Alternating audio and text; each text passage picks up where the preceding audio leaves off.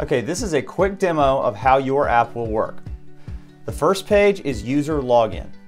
The customer will enter their email and password they created at sign up. If it's their first time in the app, they will need to create an account. They simply enter all their personal details, including name, email, phone, and a password.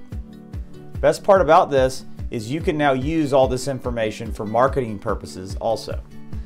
The final step of sign up is to put a valid credit card on file. This is the credit card that all orders will be charged to. Once they have created an account and logged in, they will be taken to the home page. The home page is very simple. There's two simple options. The first option is to view the menu. The menu pops up on screen and they can view. This is the same as it's done in person.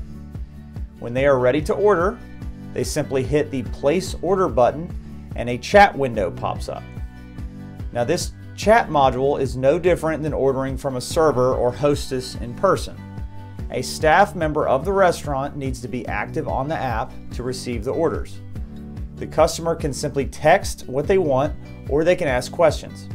If they don't wish to text, they can just hit this little phone icon up in the top corner and be connected to the staff member via a phone call inside the app. Now the final thing the chat module does really well is coordinating delivery. The user can share their current location in real time with just one click. From inside the chat module, the staff member can see the exact location of the customer and they can organize delivery. Okay, so that's all you need to extract customer data, set up stored payment, take orders via the chat module, and receive customer location. The final step of the process is charging the credit card on file. This happens via your Stripe dashboard. It's very simple. You just locate the customer via their name, email, or phone number. You can easily charge the amount of the order to the card and just hit submit.